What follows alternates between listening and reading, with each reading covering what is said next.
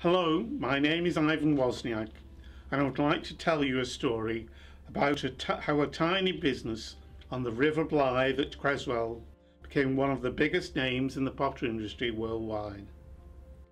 No, I'm not talking about Josiah Wedgwood, but Blythe Colours, a colour maker based in Stoke-on-Trent, England. Blythe Colours was formed in 1870 at Cresswell, near Blythe Bridge, to supply the local pottery industry of Stoke-on-Trent with coloured materials.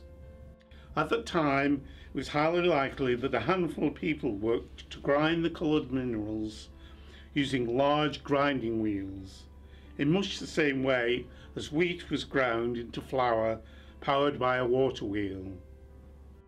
The company went through a number of owners until about 1908, when the Wildbud family acquired the business.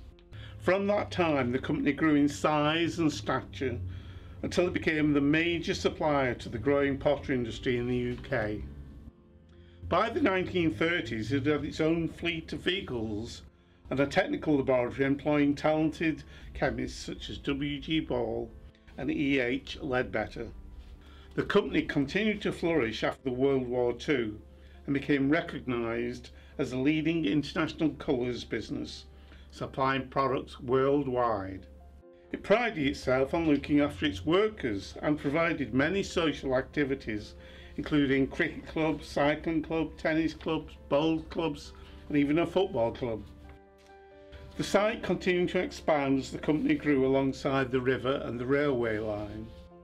By the 1960s, Blythe employed over 500 local people and attracted the interest of other larger international businesses.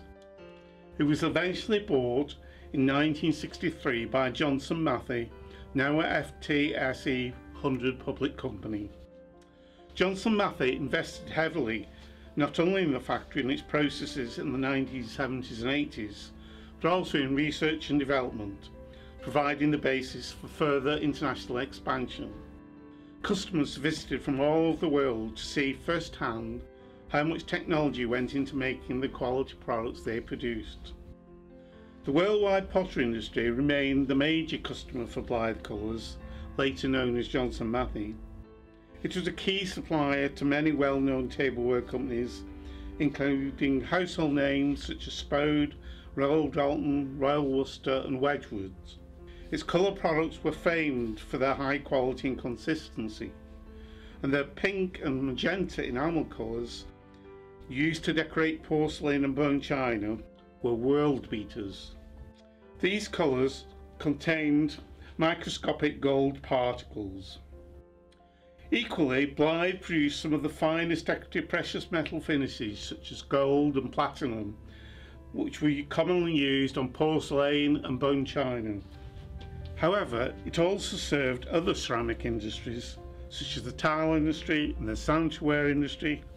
Local companies like H&R Johnson and Twyford's Bathrooms relied heavily on their products and expertise. Blythe Colours was also an established supplier to the glass industry, providing glass decorative products for tumblers, bottles, and even highly technical enamels for car windscreens. Perhaps the least known of Blythe Colours products was jewellery enamels. These products are fired onto metal backings to produce not only jewellery but badges and other colourful decorative items. The company developed a highly specialised pigment for the plastics and wood stain industry, including supplies to the Ministry of Defence for military use. A specialist plant was built to manufacture these pigments in Kidsgrove in the north of the city, and continues to operate to this day under new ownership. In 1994, Johnson Matthey expanded again by merging with their biggest competitor, Cookson Group of Mere, Stoke-on-Trent. The Blythe Colours Cresswell site continued to operate until closure at the end of 2014, following the decimation of the pottery industry. On closure, Cheadle Discovery Group, a local heritage group, acquired the archive of Blythe Colours and committed to displaying the archive in a series of displays and exhibitions. The first of these was in 2016 in Cheadle and was well received.